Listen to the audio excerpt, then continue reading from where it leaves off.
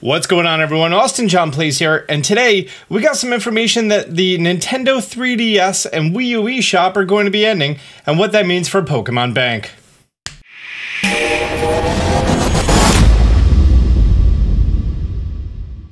Yesterday, there was an article that came out that says Nintendo is going to be closing the 3DS and the Wii U eShops in 2023. As of May 23rd, 2022, it will no longer be possible to use a credit card to add funds to the eShop for Wii U or 3DS.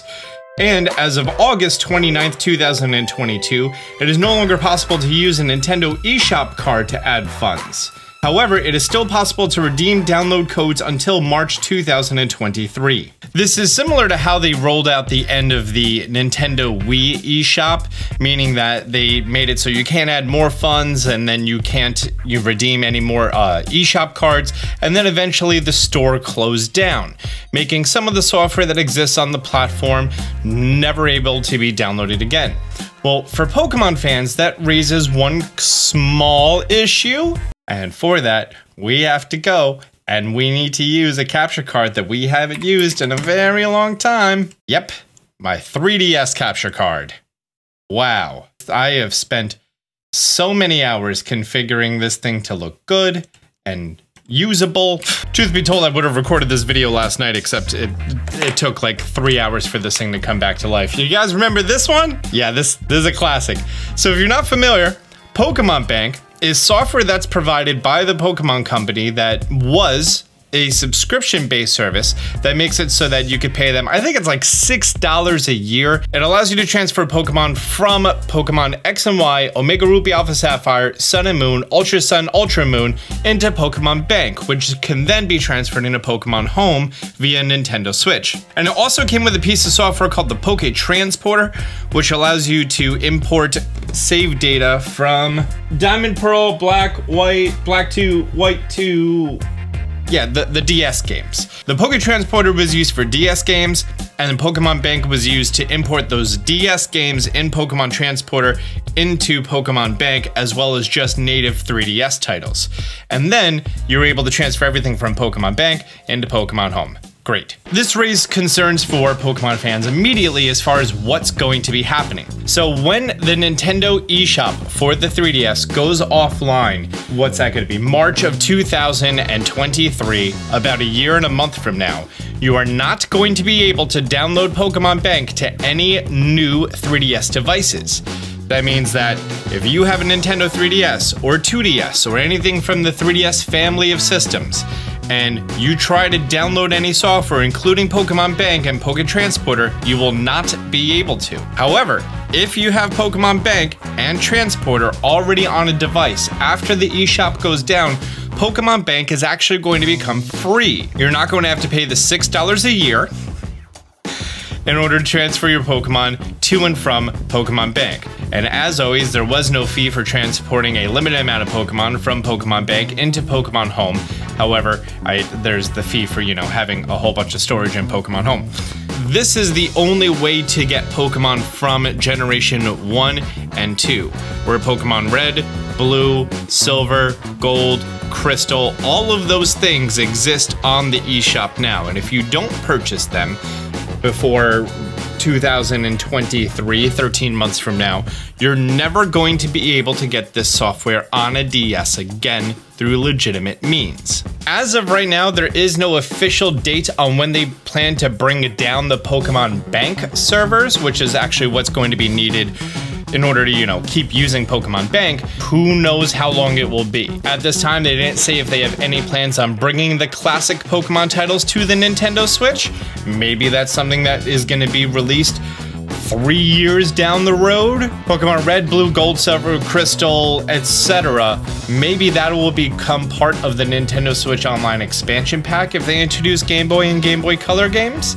And maybe Pokemon Home is going to have some compatibility for that to sort of future-proof these titles. Pokemon Red, Blue, and Yellow originally went on the eShop for the Pokemon 20th anniversary 6 years ago, and I think they were $8 each.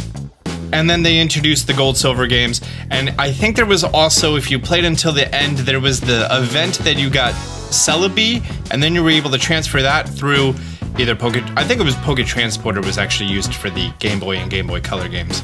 They never released the 3rd gen games on here, right? Why would they? Because they already had the remakes on the 3DS. Oh man, I forgot how slow this thing is. Oh, and we have to do a system update, of course.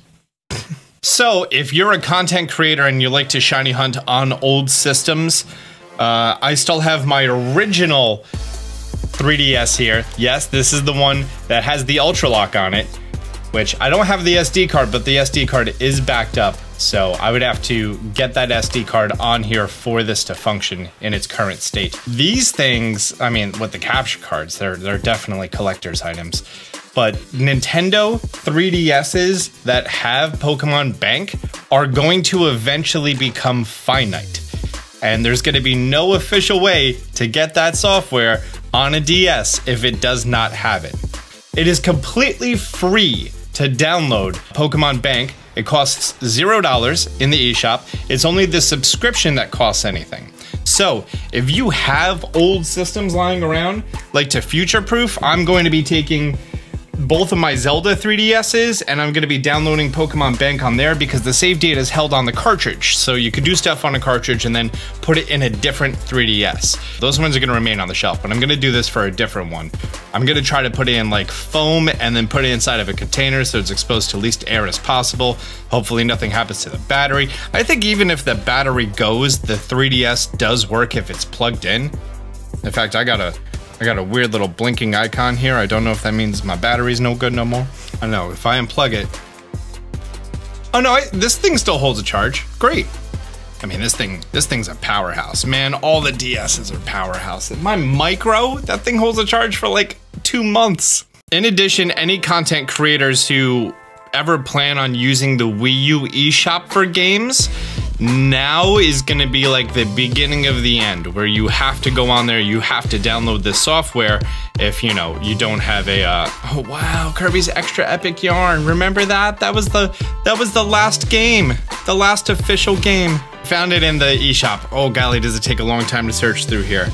But yeah, Pokemon Bank, completely free to download, and annual fee, oh, it's $5 a year. I thought it was $6, nope, $5 a year. I stopped paying for this after I did one big transfer of everything from Pokemon Bank to Pokemon Home. Where's my wish list? That means that for the digital versions of the Pokemon trading card game, which only is digital for this platform, blue and red, yellow, gold, silver, and crystal, which are all now $10. I guess maybe they were on sale before, except for trading card game, that's $6. This is going to be the last time that you can get these. This also means that you have to have Pokemon Bank and Transporter on devices if you ever plan to use the DS distribution cartridges. I think that were active during the black and white era. Also, if you ever use any save modification tools to trigger old mystery gifts, those you have to have, you know, Pokemon Bank already existing on that device to, you know, bring over any newly generated Pokemon from that. I got $19 on here, and I only have what? In May, I'm no longer going to be able to add funds onto here. So I have between now and May to add funds directly, or between now and August to buy eShop cards to add funds on here. I don't know if I'm gonna purchase all the old Pokemon games. I feel like I should, just to have them in case I ever want to play them on this system. Presumably, once the eShop goes down, even though I own the software, I'm not gonna be able to re-download it to any device that doesn't already have it. So, it's the beginning of the end, guys. The beginning of the end. Start panic buying. This is your toilet paper. Start panic buying your toilet paper. If you wanted to have a living dex of Pokemon from the Generation 1 games that are symbolized with that little Game Boy icon, you would have to have red and blue downloaded to your device, and then gold and silver downloaded to your device, and the Celebi you would have to have crystal. Yellow would become redundant. I believe there's a way that you can sort of trick the game into changing your trainer ID with it's a really old glitch. I think it's the 6th floor card glitch or something. But there's a way to change your trainer ID to make it match what the trainer ID was for the Game Freak distribution for the Mew. And then there's a way to get Mew to spawn in, same Mew glitch as ever. And then there's a different glitch that you can do in order to change the Mew's stats that would then cause it to be shiny if you ever transferred it over. But just a regular person not doing any crazy exploits, if you try to do the Mew glitch now to get Mew in these games, you cannot transfer Mew over. In fact, I'm pretty sure I have a glitched Mew in this Pokemon Red, and it just doesn't show up in Transporter or Bank. Oh god, it's so blurry. It actually looks better on the game capture software, but it looks so blurry here. Plus, like, gotta love double letterboxes. So blurry. Yep, that's me. I do not know why I named these things. I think I was just doing a stream and people said to name them these. Oh yeah, there we go. There's a Mew. And because my ID doesn't match what the official event Mew was, it doesn't transfer over. And then, oh, was this a glitch Gengar? Yep, a glitch Gengar that I got. He can't transfer over either. Anything that's done with the Mew glitch cannot be transferred over. Oh, that's right. I wasn't able to type A in front of a bush. Who has cut? Mew, get me out of here. Oh, God. This tune, this chip tune, it's ingrained in my brain.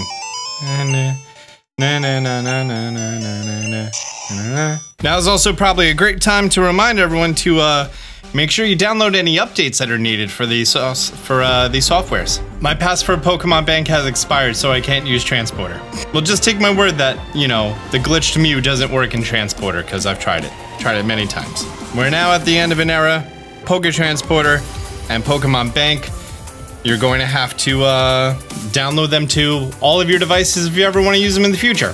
Which currently, in its current state, you do have to pay for it. And then March 2023, when you're no longer allowed to download them, the Pokemon Bank servers are still going to be online while the eShop servers are no longer online, so you can't, you know, do that. Anything I'm missing? I think there were other softwares that required this. Yes, on both platforms, users will not be able to purchase any content. On 3DS, this includes paid content, which plays as passes in software such as Street Pass Meat Plaza, Theme Shop, Nintendo Badge Arcade, and Bank. You will not be able to purchase the subscription for Bank. However, Pokemon Company has said that they are going to make it free, so you're good to go until, you know, they decide to take the service offline. Hope you found this video helpful for the very end of the 3DS, for its very, very long life in existence. March 27th, 2011, in a month, is gonna mark the 11th anniversary of this console existing. That's crazy. Hope you found this video helpful. Do your necessary preparations. Be sure to subscribe here for more big updates as far as this. Until next time, Austin John out.